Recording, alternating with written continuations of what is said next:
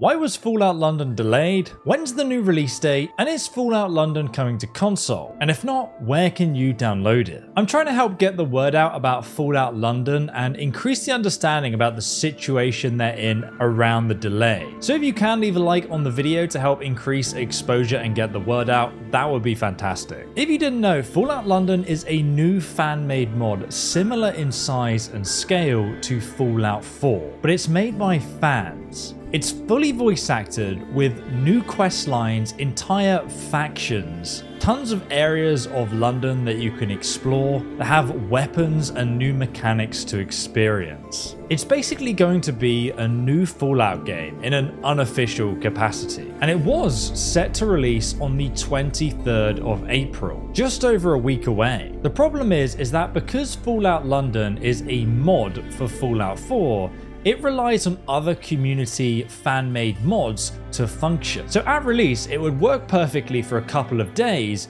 until Bethesda's next-gen update for Fallout 4 releases on the 25th of April, just a couple of days later. This will break lots of mods that Fallout London relies on to function, thus making it unplayable. And the Folon team, the creators of the Fallout London mod, have just posted an update about this situation, and it's honestly heartbreaking to see because I know how much work they've put into this project, and also how tantalizingly close they are to finishing. Dean says in the video that the game is literally ready to launch. Everything's done, and it was ready to release on the 23rd. But as soon as Bethesda announced that the next gen update is coming for Fallout 4, they knew that would break key structural mods like the F4SE script extender, which is one of the main mods that other mods rely on to function. If that mod doesn't work, then none of the newly implemented animation mods or UI changes and lots of other things that they've added into Fallout London would function either. So the only option for the team is to delay Fallout London until they fix all of the broken systems that they've been building for the last 4 years. I kind of wanted to make this video to also manage your expectations on just how long this might take. Fallout London haven't given us a new release date for when their mod will come out, and the reason for this is really obvious if you're in the modding scene, but if you're not, you've probably got question marks as to what's going on. And the truth is that Fallout London relies on several different mods made by different people scattered all over the world, most of which are in full-time jobs and have families. And all of those different people are going to need to update their mods in their free time to allow these other mods to function again. And then the Fallout London team need to go and fix their own systems and internal mods to make sure that they work.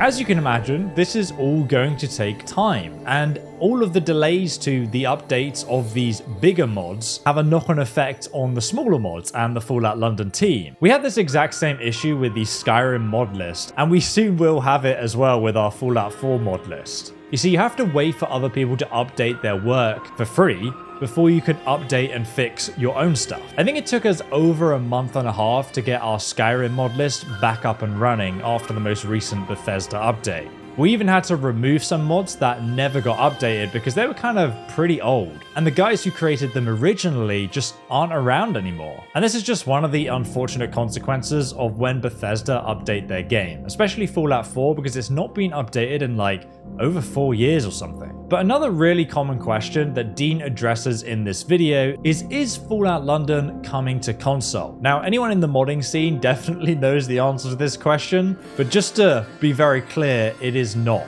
And he clarifies exactly why, and that's because this mod is 30 to 40 gigabytes in size. So there's just no way they're going to be able to launch it on Bethesda.net for Xbox users to play. That, and it also has so many external assets, so it's not going to go onto PlayStation either. You can't add in any voice acting, script extenders, or new weapon, 3D models, or anything on the PlayStation. But unfortunately, Xbox is also off the table as well. So the mod obviously will be releasing on PC.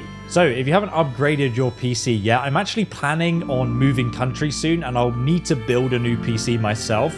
So if you're interested, I might actually do like a PC build video and show you how to do it yourself. If you don't want to do it yourself and you want someone else to do it for you, we are actually sponsored by Apex PC, and you can use the code ESO for $250 off. I'll link them down below if you're interested in that option as well. They've also got a guarantee on their systems too. You can check them out from the link below. But Fallout London is going to be such a big mod that apparently not even the Nexus modding site, the biggest place to upload and download mods, is able to host it, which is crazy to me. I've never even heard of that being an issue, but I think this may be the biggest mod in history. Enderal, which is a complete standalone game in itself, built on the Skyrim game engine, is only 16 gigabytes big, but Fallout London is twice the size. So as for where you'll be able to download Fallout London, the team is going to do their best to make sure it's available in each one of your favorite modding tools. But really excitingly, they're actually going to be doing a collaboration with GOG to make the mod really easy to download. Now, I have heard about some stuff about this behind the scenes, but I'm just going to let them talk about it on their own socials and channels. But if you want to play Fallout London on GOG, you will need to have the base Fallout game on there as well.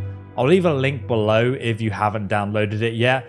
You might want to wait until launch and see what the situation is, but this is probably going to be the easiest way to play the Fallout London mod. The integration and install process is just going to be dead simple. As Dean says in this video, it's the Folon team's goal to make Fallout London as easy to install and access as possible for everyone. One of the things that is quite surprising to me though is that a third party is stepping in to help them and not Bethesda. And I just think this is kind of like a missed opportunity not to highlight how cool the modding community is that this has even been possible. But if you are wondering what the next gen update for Fallout 4 actually is, and some of the new free downloadable content that Bethesda are going to be including in it, you can check out my breakdown video just here. We go over everything that's included and all the new graphical changes to consoles are coming as well.